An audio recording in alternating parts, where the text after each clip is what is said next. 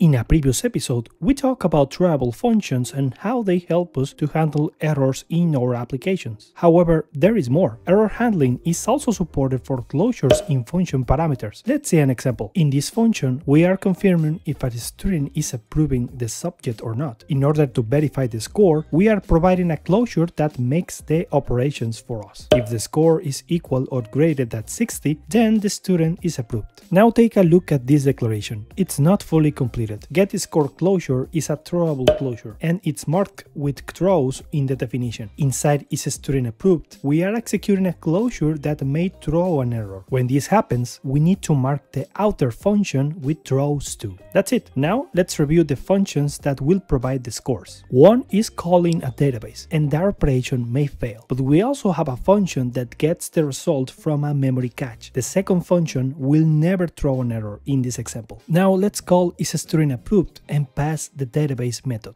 We are calling a function that may fail. Then we have to mark the color with throws, or directly using a do catch statement like this case. Now, instead of passing the function that reads from database, let's use the one reading from the cache. Since that getScore from cache is not throwing an error, this will be a nice approach. However, Swift will complain about this because the definition of isStudent approved is marked as throws, and the closure too. Regardless if the actual function parameter can throw an error or not, you will require to call it as a throwable closure, even like this case when the code is totally redundant. Is there a better way to do this? Fortunately, yes, you can use Rethrows. Instead of marking isStudent approved with throws, let's use Rethrows. With this little change, now your code will require try, do catch, or throws definition only when the function parameter is actually throwing an error. Now our code is better. Remember to use Rethrows in function declarations with closure parameters that might throw errors. Fun fact, map function is implemented with Rethrows. If you want to learn more Swift, check out the links in the description below. My name is Pete, and this is Swift and Tips. Thanks for watching and have a great day.